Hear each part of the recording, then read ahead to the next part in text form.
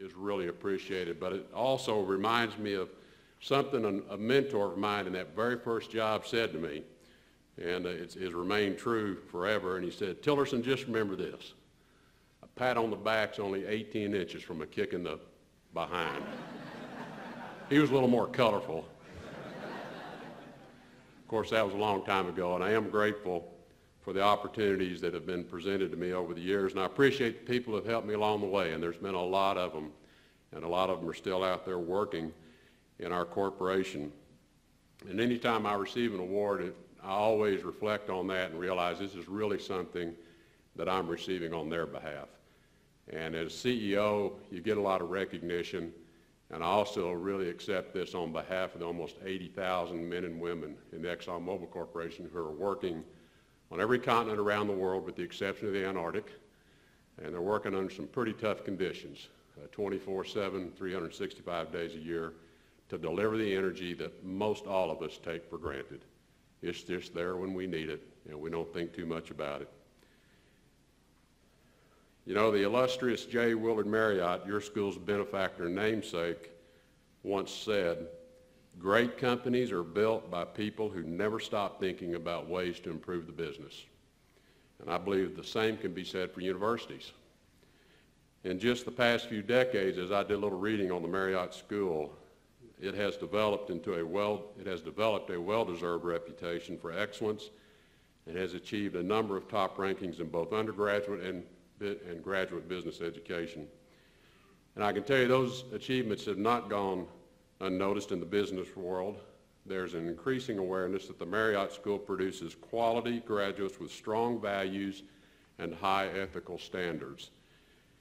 You know, the development of personal character is so important to BYU's mission that it is seen today by leading companies to be as important a predictor of employee success as the skills you master while you're here, whether it be in accounting, marketing, management, communication, whatever your field of study. I know your faculty, along with the members of the National Advisory Council and the advisory boards, are extremely proud of all that you have achieved and will achieve once you leave this place. Today, there's roughly 50,000 graduates of the Marriott School out in the workforce using the skills and values they developed here to improve individual businesses across a wide variety of our economy. And I know you'll be well prepared to take up your responsibilities when you leave here. The Marriott School is also well known for its global focus. Many of the students here have lived in other countries. The majority are bilingual. You have a great awareness and appreciation for the world beyond this campus, and that will be a tremendous advantage to you in the years to come. Those of you who grew up in another country or who have traveled abroad on missionary work have seen firsthand the rapid economic development taking place around the world and the dynamic populations that are growing in Asia, Africa, and Latin America. You also have a better perspective on how much still needs to be done to bring the technologies and advancements of a modern society to the developing part of the world. You understand the challenges that will come from meeting the needs and realizing the aspirations of billions of people on this planet. Here in the United States, the changes taking place across the globe and in our own society have created a new set of anxieties for many Americans. Economic insecurity and concerns about the future due to rapid advances in technology and the global movements of jobs are very real for many Americans. We must acknowledge, however, that every nation has a right to aspire to a better quality of life, and that free trade and economic growth are the means by which opportunity is created for all people. It's striking that even today, in the year 2013, more than 1 billion people, almost 1.3 billion people around the world, live in conditions where they have no access to electricity. That means they have no heat for their homes, they have nothing to cook their food on, they do not have the ability to clean their water nor refrigerate medicines, so they don't have hospitals, they don't have schools. For these men, women, and children, the innovation and technology that comes with economic growth means the difference between good health and safety or sickness and even possibly death. If you think about just this last year, in the year 2012, the world's population reached 7 billion people. Over the next 30 years, we will cross the 9 billion people mark. Much of the growth in population over these next 3 decades is expected to take place in those developing countries, which are still trying to lift much of their population out of poverty. These countries will lead the way, though, in the economic growth over the next 3 decades, averaging about 4.5% per year, compared to about 2% annual economic growth expected in the developed part of the world, including right here in the U.S. Now, that may not seem like much, but compounded over time, the global economy will more than double its size between now and the year 2040, led by countries such as China, India, and other developing nations in Africa, Latin America, and the Middle East. Taken together, these 3 forces, the desire for a better quality of life for billions of people in developing countries, the rise in global population, and rising economic output will drive energy demand 30% higher between now and the year 2040. In fact, we'll need all forms of energy. Everything we can develop, produce, bring about through new technology and renewables, step outs in solar, wind power, we're going to need it all. Meeting that challenge and doing so in a responsible and safe manner is the duty of companies like mine and others in the energy industry. And the good news is, even as I speak to you this afternoon, as I mentioned, we have employees working the world over to ensure we can provide the energy the world's going to need in the years 2020, 2030, and beyond. Affordable, reliable energy supplies are a critical role to maintain our standard of living, the modern life we enjoy, but more importantly, to lift all those other people in the world out of their conditions. But energy is not the only element. The world also will need sound public policies that allow for far-sighted investment, new technologies and services and innovation born of human ingenuity to bring prosperity to every corner of the globe. Just as important, the world will need leaders in every sector and every institution who are committed to integrity, which is the main focus of the talk this afternoon. Now, I think it's always useful to make sure we're working from the same definition of the words. So I went to Merriam-Webster. I actually went online, but I do have a dictionary, and I check it from time to time. So I looked up the word integrity.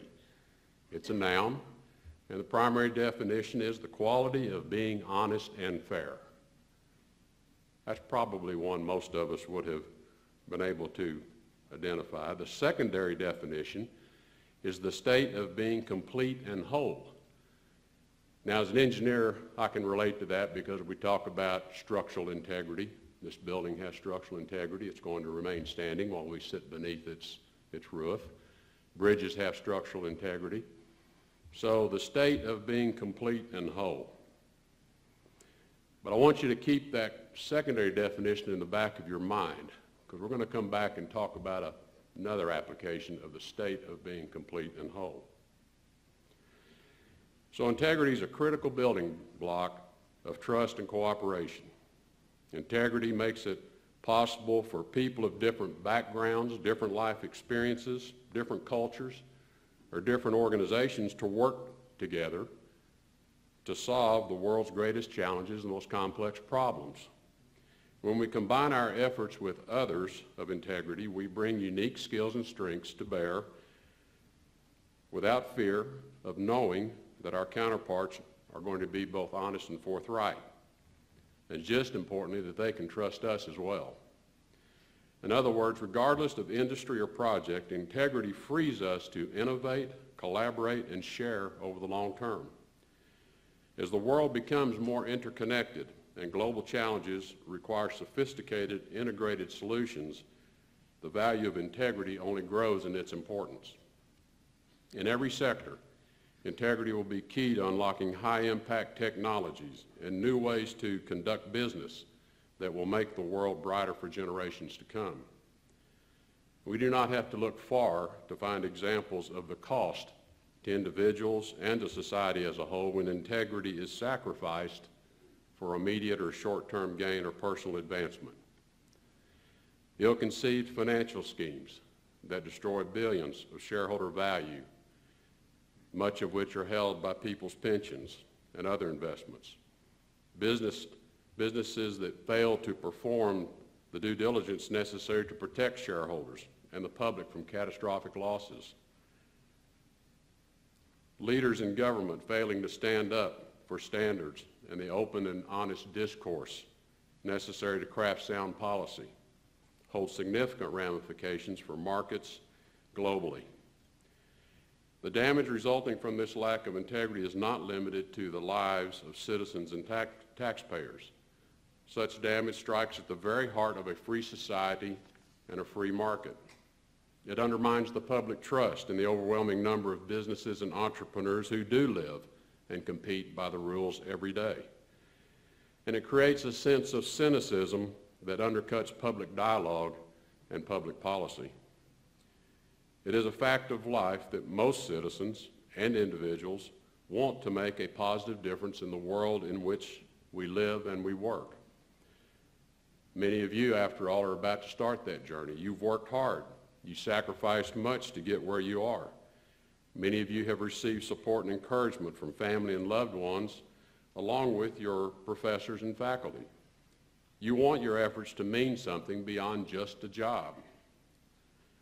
It is true that your education and the skills you have developed here will certainly play a part in your future success. But if you want to truly build a brighter future for the world, you must make the decision to live a life of integrity. Like seeds thrown on rocky soil, your knowledge and abilities will not flourish without ethical behavior and strong moral fiber. Contributing to society in a positive manner over the course of a lifelong career requires a strong foundation of personal and professional integrity.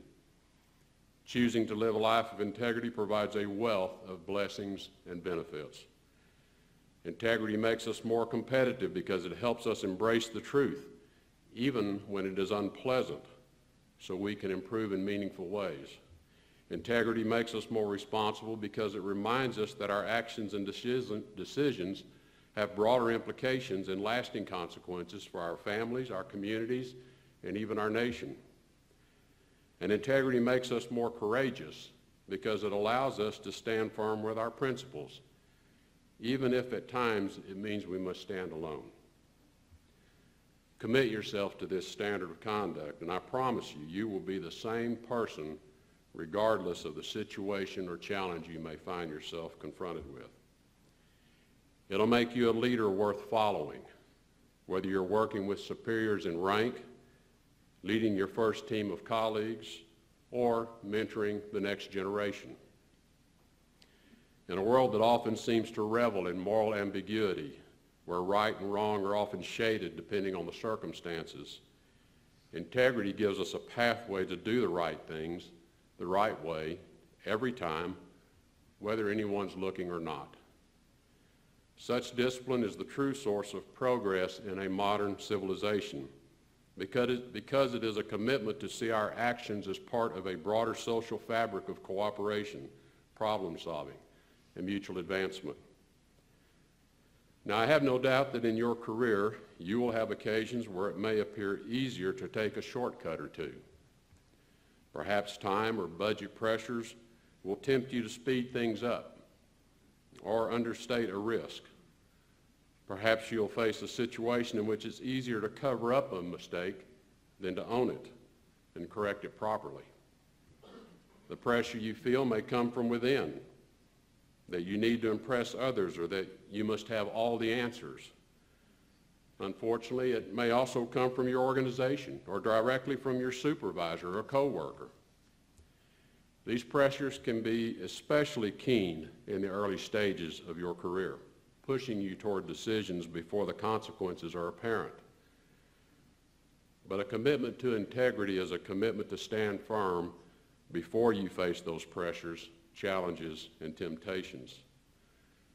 Committing yourself to a life of integrity and reminding yourself of that commitment often can give you the strength you need to resist the easy path that leads to poor results or even ruin.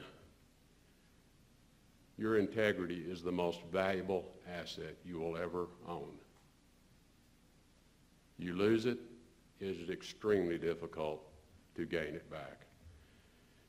Let me share with you some background on my company's approach to integrity. So I have to talk about what I know. At ExxonMobil, we believe that how we achieve results is just as important as the results themselves. That's why we take special care to ensure that we're walking the talk when it comes to ethical behavior. First, we recognize and promote ethical leaders in our corporation. And second, we establish a corporate citizenship model with specific metrics to hold the entire global organization accountable to the same standard no matter what their position, their location, their rank, or the culture they may be working in. We have a foundation of principles called our standards of business conduct that every employee around the world is expected to understand and follow. In fact, everyone is required to be trained in the standards of business conduct a minimum of every 3 years and sign an affidavit to the effect that you understand it and that to your knowledge you have complied. Our standard of business conduct makes clear that every employee is personally responsible for the safety of themselves, the public, and others at ExxonMobil, that every employee must comply with all the laws and regulations, and that we are all expected to be honest and ethical at all times. In fact, our standards of business conduct states that employees will be held to a higher standard than simply abiding by the law. It reads, even where the law is permissive, the corporation chooses the course of highest integrity. Absent a rule, follow the highest rule you know. To help our people maintain ethical behavior in their day-to-day jobs, we've developed a series of processes and operating systems that ensure they have the guidance, tools, and support needed to make the right decision every time at every level of the organization. Through this focus on ethical behavior, over the years, we've identified 4 major types of integrity that govern our business activities, regardless of where we are or what we're doing. I believe they apply to anyone in business today, whether it's in our industry or another sector. First, there's operational integrity, understanding what is expected and doing things the right way to protect lives, facilities, or assets. This is especially important in our business because of the specific nature of the risks that our people must manage around the clock. But it is valuable to any type of industry. Second is technical integrity. Technical integrity protects the research and development process. It drives accountability and makes it possible for us to develop solutions and innovations that are based on science rather than just wishful thinking. Third, there's personal integrity. Acting with personal integrity begins with holding ourselves accountable for our decisions and actions. Personal integrity pushes us to meet our commitments and achieve beyond what is expected of us while remaining loyal to the ethical boundaries of our profession. We're able to accept our setbacks gracefully without blaming others and learn more from our mistakes so that we continue to grow and excel. And fourth, there's managerial integrity, which helps build trust as we lead others. It's important to remember that leadership is not a position or title. Becoming a leader is what happens naturally to those who embrace a life of integrity. As you grow in your career, your personal integrity will draw people to you. Your coworkers will come to rely on your humble, well-informed insights. Your supervisors will trust you because of your self-discipline. Everyone you come in contact, whether they're inside or outside of your organization, will see your excellent performance and recognize your trustworthiness. And as you take on more responsibility and gain experience, your personal integrity will naturally evolve into managerial integrity. You will exemplify what the best leaders demand from their people until you yourself become a leader. Put another way, when we do what we say we will do and exceed the expectations people have of us, we create a sense of trust. and satisfaction among our team members that enhances our working relationships. People come to know they can count on you, your work, and your work. Regardless of where you are in the world or what size the project before you, such integrity is invaluable and irreplaceable. So let me close by giving you 3 keys to living a life of integrity in your career. First, carefully consider the values and culture of the organizations where you seek to work. Look for employers who set high standards for personal conduct and who reward ethical leadership. Second, identify mentors who exemplify integrity and leadership excellence. Learn from their examples. See how they carry themselves and how they manage their responsibilities. Study how they communicate a vision and how they make decisions. Observe how they learn from mistakes or missteps, their own or those of others. And third, recognize that integrity is not unique to any one culture. No matter where you are in the world, integrity and character are prized by every great faith and tradition. It is in the book of Proverbs, "He who walks with integrity walks securely." In summary, integrity means managing our lives in a way that focuses us on the ideals that unite us as people.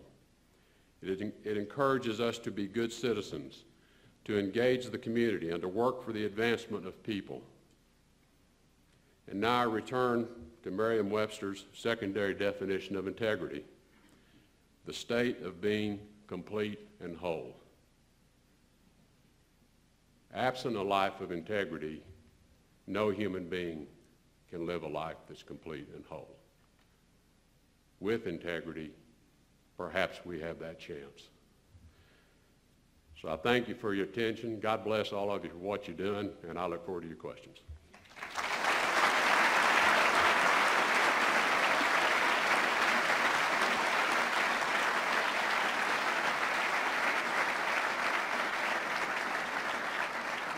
Let me just remind them, just a reminder, stand, and we'll have the stair steppers come up with a microphone, and that'll signal Mr. Tillerson. Looks like we got one right over here. Yes, sir. What do you feel in your life has been the single decision, like your pivoting decision, that has brought you and affected most success for you? Well, your life, of course, is an accumulation of many, many decisions. Some you made and you didn't even realize you made them. You realize it in your rearview mirror. But I guess I would have to say making the decision to go work for Exxon Company USA when I graduated. And the truth of the matter is I did not intend to go to work in the oil business. I knew nothing about it.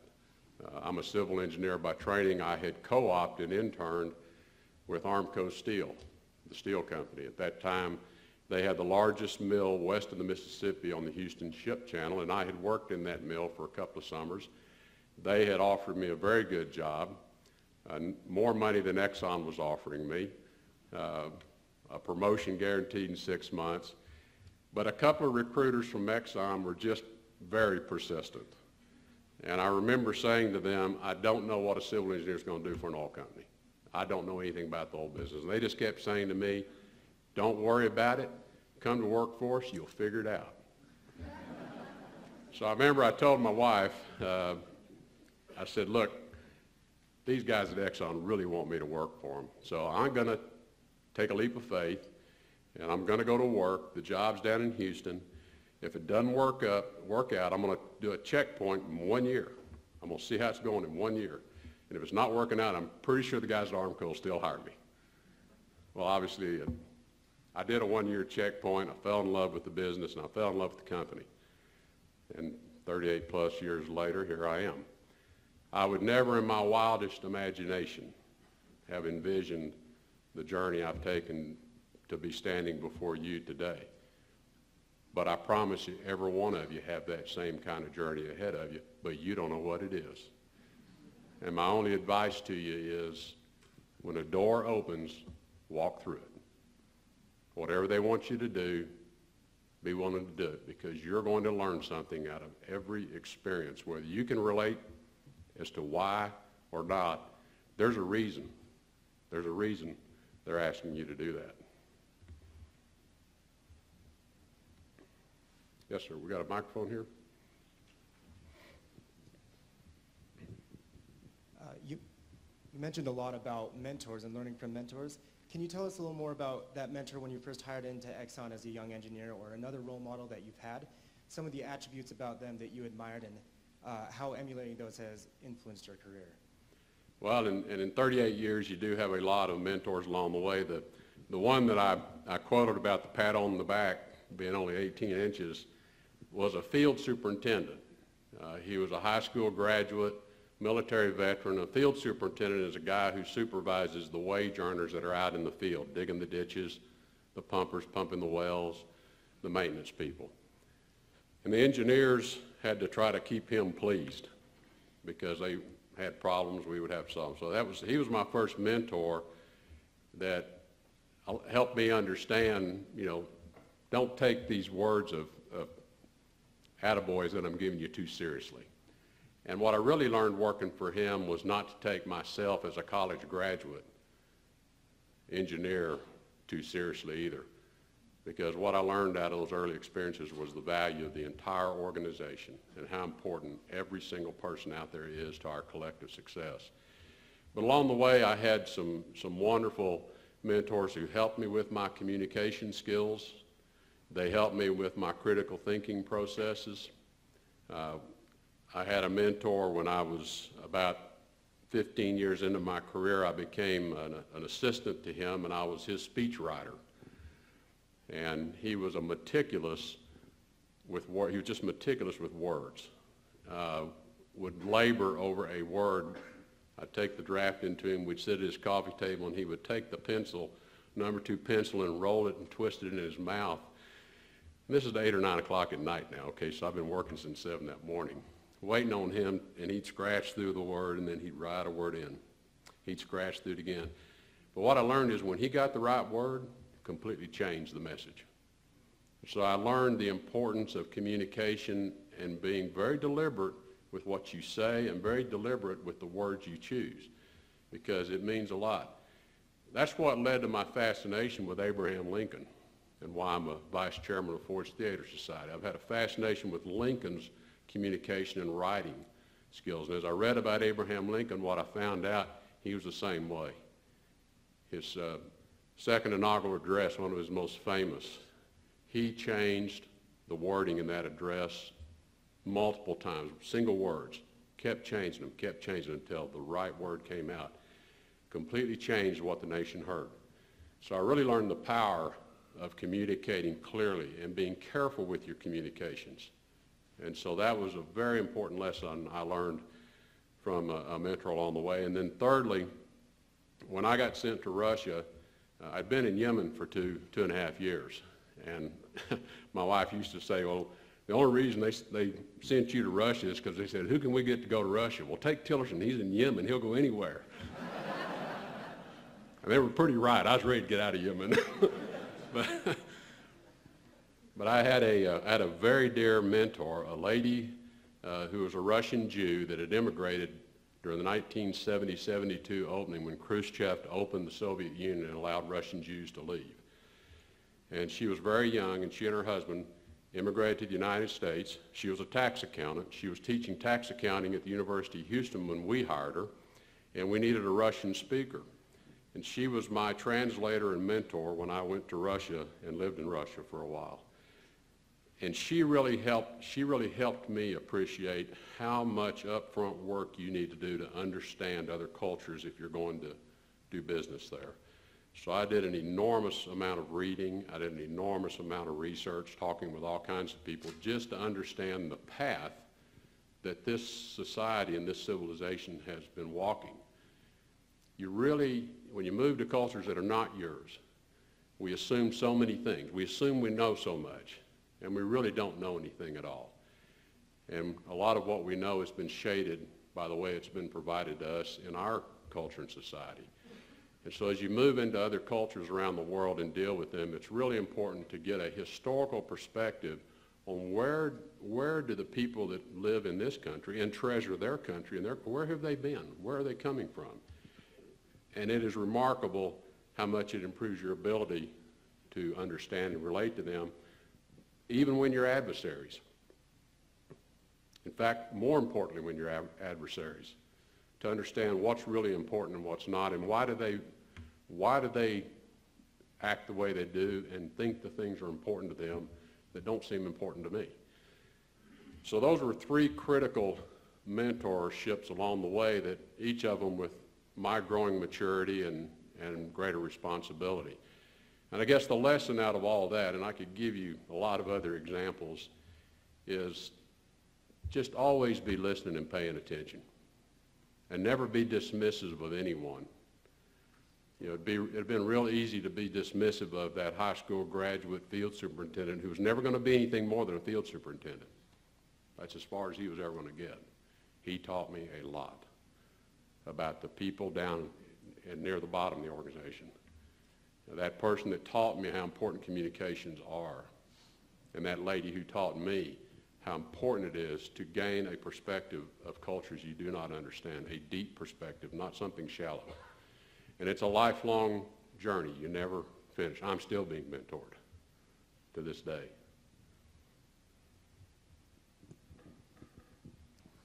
Okay, got one up there? It's a microphone. Sorry. So I'm interviewing actually with recruiters right now, and they say that in every recruit they're looking and they ask a question, they ask, could he be a future CEO or could she be a future CEO of the company? And my question for you is, you mentioned that you never in your wildest dreams thought you'd be here today, that you'd be the CEO of ExxonMobil. But you did mention that you encourage us to take all those open doors that are open to you. Are there certain things, certain key aspects of your personality, your diligence, your work ethic that maybe helped certain doors to open along that way to the path to where you are now today? Well, I think some of it was in some of the points I was making about integrity, honesty and integrity. I can tell you the things that we spot very early on are those individuals who have a very strong sense of honesty, loyalty, integrity. We can tell they recognize it, and they value it, and they treasure it. And they're going to do everything they can to protect their personal integrity. And as they become more familiar with and aware of what our corporation is trying to do, they become very devoted to protecting the integrity of the corporation. So we're looking for those kinds of traits early on. Obviously, we're looking for people who, as they come to us, have some life experiences that indicate they have a certain self-assuredness. And for a lot of you who have worked in other countries or gone on internships or, as I said, have done mission work, you know, we know you have some life experiences that others don't have, that you bring into the workplace, and that's extremely valuable. But at the end of it all, it's not like we can identify, and I promise you, they weren't looking at me that way when I walked through the door. So it's really going to be a function of the journey throughout your career. And I have said this in interviews that I've given when I'm often asked, and it is absolutely true. I never aspired to be the chairman and CEO. Now, my wife will tell you I achieved my objective about 1992. I was 40 years old, and I became a division manager, and that was all I ever wanted to be. It was the best job I ever had. It's been downhill ever since. But at some point, you know, you do begin to recognize that you have a lot of capacity to do more, and you begin to recognize you can contribute more, not just for your own personal benefit, but for your organization. And I think where I see people in our senior management ranks flip over is when I realize they're not working any longer for themselves. They're working on behalf of their people. They care about their people, they care about their organization, and they care about their well-being and them doing well. And that's when people really begin to knock it out of the park. Look for a microphone here.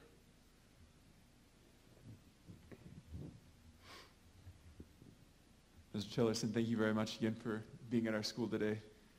Just wondering if you'd be willing to share with us an experience that you've had from your personal life where your integrity was challenged and how you overcame that challenge to your personal integrity.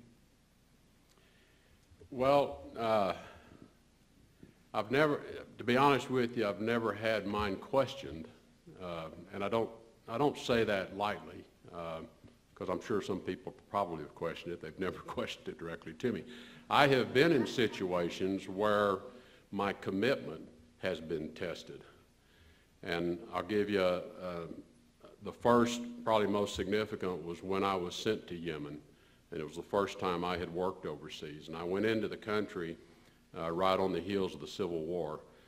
And I went into a situation, the reason I was sent there is the government was abrogating our contract. A French competitor had come in and bribed the president and were abrogating. And so I was sent in to either sort it out or turn it over to the lawyers to take it to the International Arbitration Court.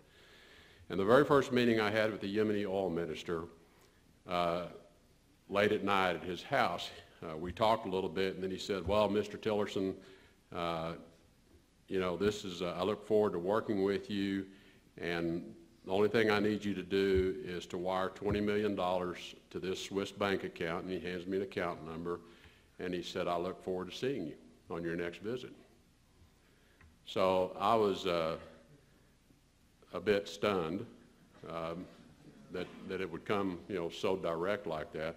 And I was relatively young. This was 1995, so I was 43 years old, and first time I'd been overseas kind of by myself to deal with this. And so I paused a minute and I looked at him and I said, well, Excellency, you know, I can't do that. We don't do that.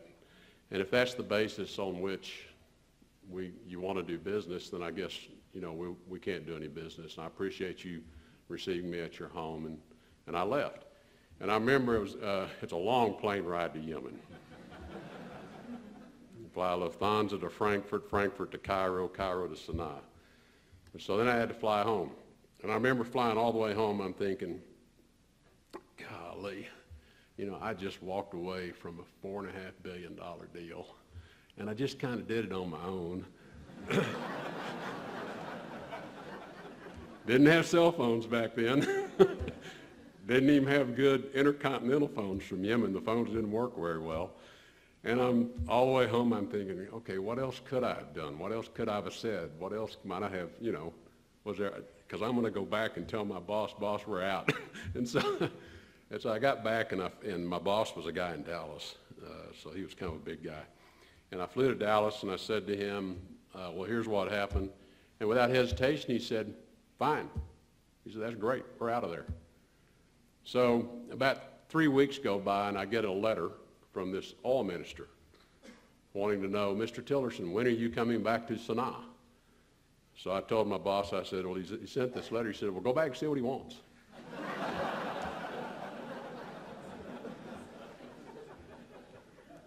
So I took the long flight from Dallas, got in, and I went to his house again about 8 o'clock at night. That seemed to be like when he liked to meet.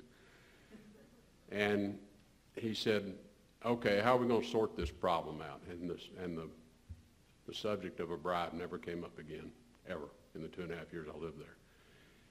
So that was a very reinforcing experience to me, that it was as simple as that.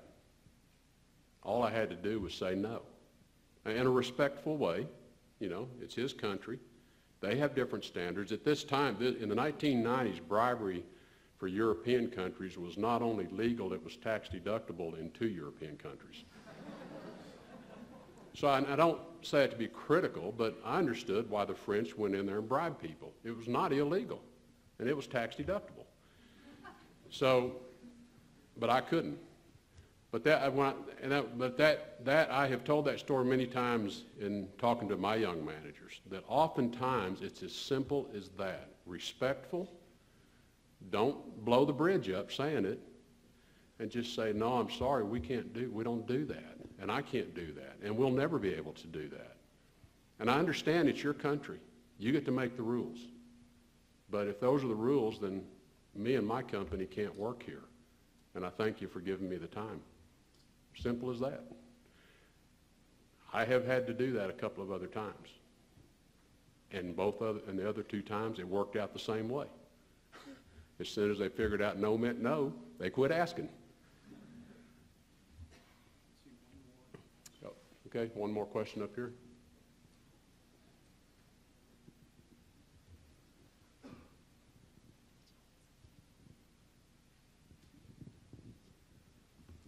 Hi, this might be on a little bit more of a personal note, but I was wondering what quality or role do you see in your wife that has most helped you to get where you are now? My wife? Yeah. Yeah, my wife, okay. Well, my wife's a very strong person. She was raised evangelical and ran away from home when she was 17 because she'd had all that she could take.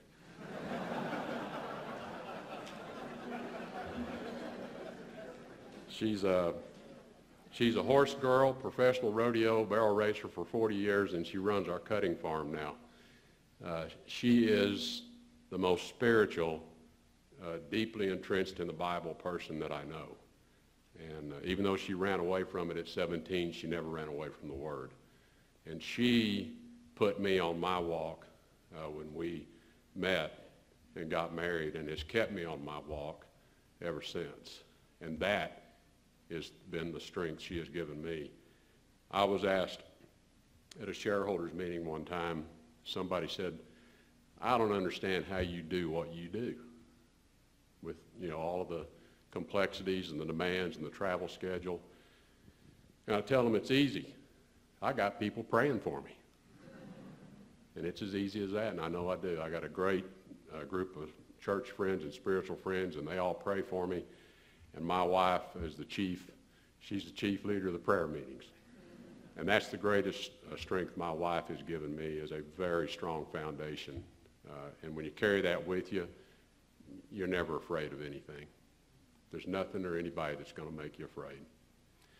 Well, listen, I thank you for your questions. They're great, good, important questions, and I appreciate the opportunity to talk with all of you. You're going to have a great life. You're going to have a great life out there. Some of it's, there's going to be some good days, there's going to be some bad days.